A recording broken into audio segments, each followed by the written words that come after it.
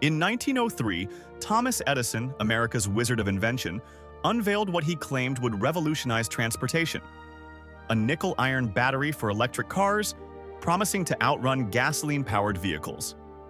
People are buzzing with excitement. A battery that lasts longer and doesn't corrode, all encased in beautiful glass. But wait, reality hits hard.